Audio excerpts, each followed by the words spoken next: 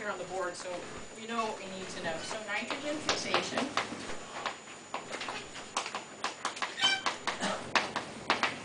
So first of all, what is nitrogen fixation? Now we're just going to write a really abbreviated short summary reaction for nitrogen fixation. Nitrogen fixation is when atmospheric nitrogen, molecular nitrogen,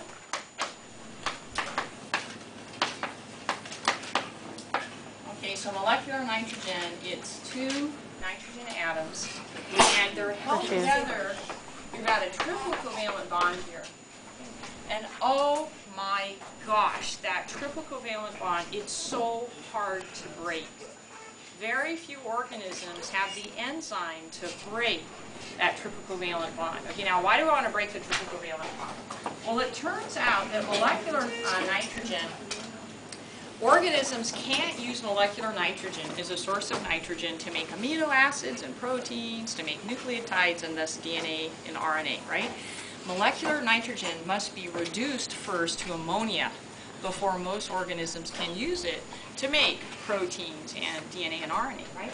Okay, so if we just show this little short reaction, we're just going to show molecular nitrogen being reduced to ammonia. Now, it's not balanced, you guys. Everything's missing, but this is just the nutshell idea of nitrogen fixation. We're going to take our molecular nitrogen and we're going to convert it into ammonia. Okay, that, if I ask on the lab practical to write a short summary reaction nitrogen fixation, that's it right there, okay? Now, like we said, that triple covalent bond is so hard to break. It takes a special enzyme complex called nitrogenase. Okay, so if I ask you for the enzyme or enzyme complex that catalyzes nitrogen fixation, what are you going to tell me? Nitrogenase. Good, you guys. Okay. Now, nitrogenase, very few organisms have the genes to make nitrogenase, only a few. And it turns out only a few bacteria have the genes to make nitrogenase. Only a few bacteria can make nitrogenase. So these guys are very special to us because without them, it would be, we might have, there might be limiting amounts of usable nitrogen for organisms like us to make our nucleic acids and proteins from. Okay, so the two groups of bacteria that we're going to have you guys just look at today that can make nitrogenase, which can carry out nitrogen fixation. Okay, the first group are the cyanobacteria. And we're going to have you look at slides of Nostoc. And you might remember Nostoc. We've already looked at Nostoc. And Nostoc, what an amazing little bacterium this guy is. Because you'll recall that we looked at slides of Nostoc already. And as they're little ball-shaped bacteria. Okay?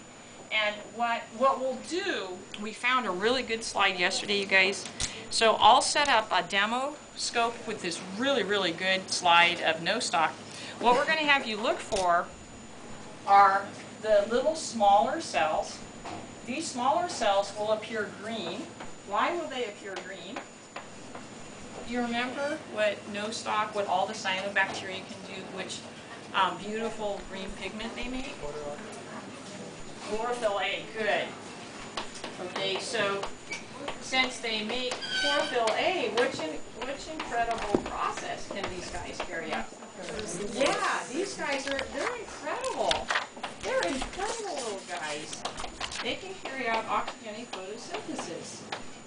Okay, and again, you guys, just as a quick review, a little summary reaction for oxygenic photosynthesis. These guys can take inorganic carbon dioxide and water,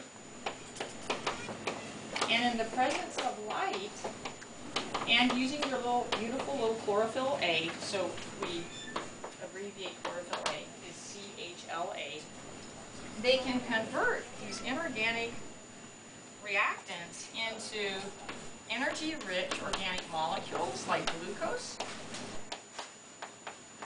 And another end product is molecular oxygen. Okay, that's why this is called oxygenic. It means oxygen generating photosynthesis. Okay, so gosh, us chemo heterotrophs, we love these little photosynthetic cyanobacterium. They make organic molecules for us. They release oxygen so that we can carry out aerobic respiration. That's incredible. Okay, so why the heck am I talking about oxygenic photosynthesis when we're supposed to be talking about nitrogen fixation? Okay, well, there's a reason.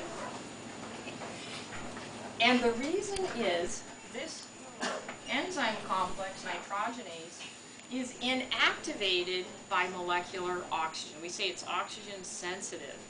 Okay, so it's inactivated. It can't function. It's inactivated by molecular oxygen. So I want to pose a question to you. Do you think it would make sense that no stock would have nitrogenase present in these little photosynthetic cells? Do you think it would make sense? And if you say no, why do you think it wouldn't make sense? What are these photosynthetic cells producing in large amounts? Oxygen, right? Okay, so you see where that would be a huge problem? If the no stock were carrying out photosynthesis and trying to carry out nitrogen fixation in the same cell, it would be a problem, right? Because the oxygen that's being made through photosynthesis would do what to the nitrogenase? Inactivate it, right? Okay, so the different nitrogen-fixing bacteria, they've developed different strategies to solve this problem.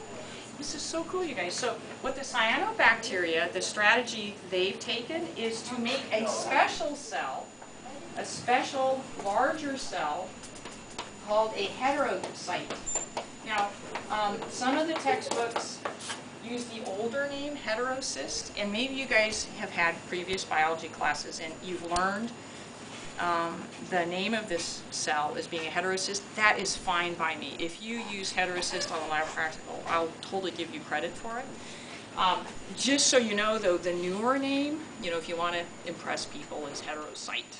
Okay, now the heterocyte, what's really cool about it, this is where the nitrogen fixation is going to occur. This is where the nitrogenase will be present. Okay, so here's like some lab practical questions, you guys. If on the lab practical we had a slide of no stock, right, and we put the pointer on the larger cell, and we asked you to identify the cell or structure at the tip of the pointer, what would you tell us? Heterocyte. Heterocyte, right?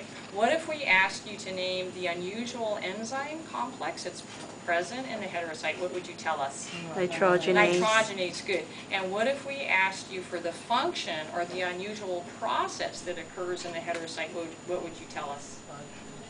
Nitrogen fixation. Yes, you just nailed it. Those are like some classic questions, okay? So the heterocyte contains which enzyme again, you guys? The nitrogenase. And thus, what is the function? Yeah, you got it. You just nailed it. Okay.